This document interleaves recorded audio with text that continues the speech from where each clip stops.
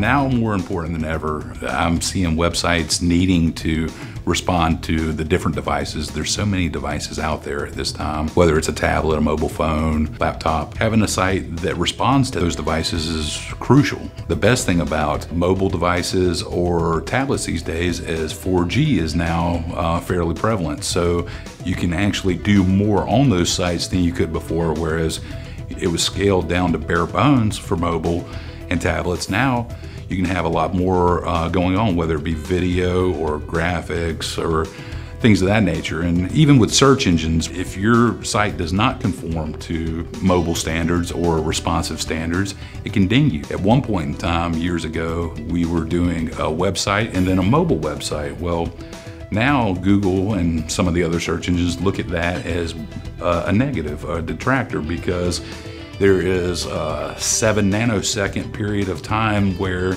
the site decides which version it's going to show, and that, and as far as the search engines go, is a negative because it takes longer for the page to load. So what we're doing is actually building the site in tiles so that if the screen is wide on a widescreen monitor, it lays out nice. If it is on a small mobile device, then it just stacks the tiles.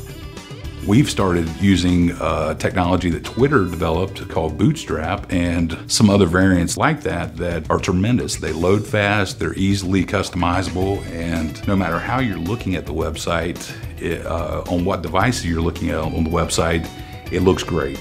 You still have that branding going on, you still have all the elements that you want your users to see. Custom web design has changed dramatically over the past few years. Depending on your needs, your budget, there's a lot of different platforms that are out there. WordPress, Joomla, several different others that provide a content management system so that you can manage it yourself, and they come in a responsive design, so you're getting something that's mobile friendly as well as desktop friendly, and you can manage it yourself, and it's economical compared to traditional website building with custom design. Video is being incorporated into websites more and more these days, and that's something that you're going to continue to see more. Just about everybody has high speed now, so bandwidth is not an issue, and people can afford to see these nicer websites and download the video and watch the videos. With your website, it's just like anything else. Activity breeds activity. You want to make sure that you're keeping your website current with not only what you're working on, but what the client is looking for. You know, there's trends going on all the time in different verticals. These content management systems like WordPress make a huge difference because you don't have to pay someone to update your site. You're empowered to do it on your own. It really makes a huge difference with how you're perceived on the web, either by search engines or by people. People want to see current content, and so the search engines make sure to reward the ones that are constantly updating their websites.